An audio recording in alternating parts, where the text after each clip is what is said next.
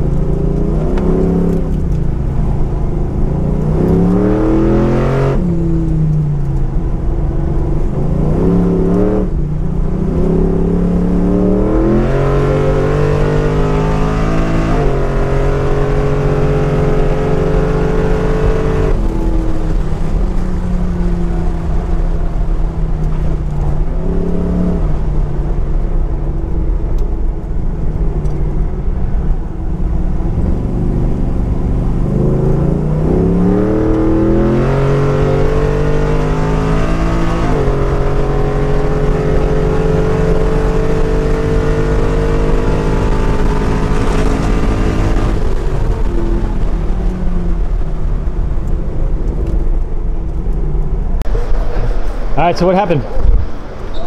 Well, I had to get a feel for the car, and the car feels pretty good. I didn't want to overdrive it and spin it. And it's brand new, so it's never been beat on like I did. And I wanted to get used to where the shift point was, so I had to figure that out so I wasn't over-revving the motor. And the car overall feels really good. I'm not ready to go as deep as I typically will, but at this point it's smooth. I just tried to be smooth, so I didn't spin it and didn't lose any laps doing that. And the car feels good in all the turns. Just a matter of how much harder I want to go in the braking side and in the turns, because going down the straightaway, I got it to the mat as far as it'll go.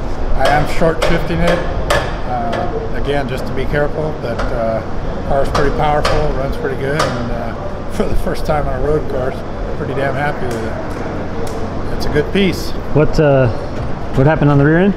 Well, I just hear a clunky noise. I don't know if it's, I don't know what it is. Exhaust hitting or something? It could be, I don't know. I just, when you're going that fast, don't want anything bad to happen, so we're going to make sure nothing bad happens. Did you secure the groceries when you went to Costco? Yes, sir.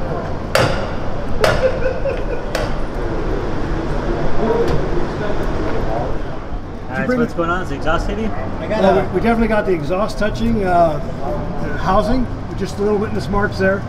No big deal. At the top, these just pinion bars are good. Shock is good. This side sway bar link is good. It's not touching anything. This one either. Okay. That's good. No marks on top. Okay, at the end when this is all over, don't leave, don't pack your car up. We do a group shot of all the cars together out on the track. So when everything's done, while we're tallying up the scores, we'll have everybody out there doing a group shot. All right? Anything else? All right, go fast, don't crash. Let's go.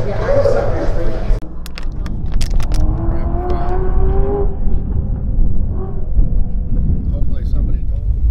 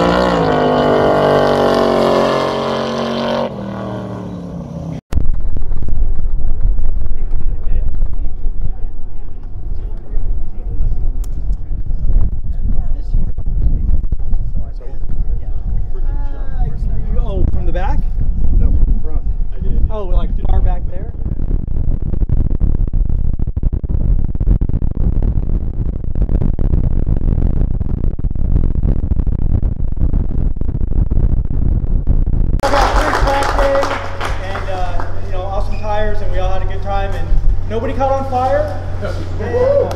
Better years. Just like last year, we scored this. If you won the event, you got 20 points. If you came in second, you got 18. So you got a little kick for being first, and then it just went down the line. Pretty simple. No design and engineering award thing. So we couldn't pick who we wanted to win. So the winner was picked by math. So let's see who did well. I think you all did well, personally. Let's see here.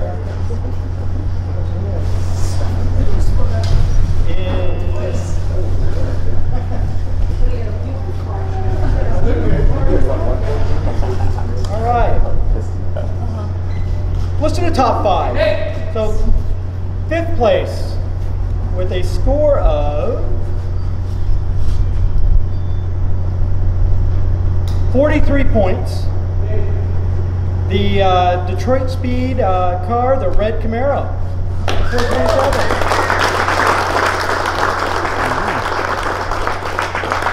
Yeah, Rob. 4th place, been a long day.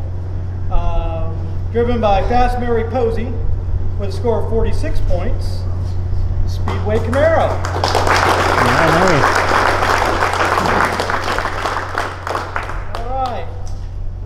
Third place, I was surprised. But I shouldn't have been because I really like wagons. Total cost involved, the 64 Nova wagon in third place with a score of 48 points.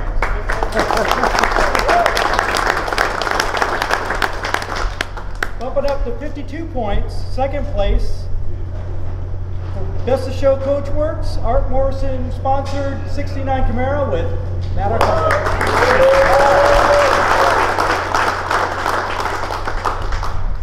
And with a score of 58 points, he won 2 of the events. I think I came in second in another one, so it really wasn't hard to figure this out. 58 points, the Ridetech Corvette, Mr. Shields.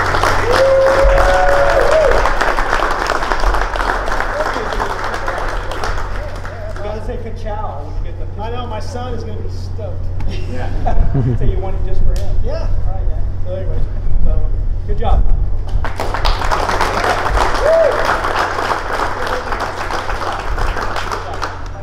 And again, thanks guys for coming out. You guys make this event possible.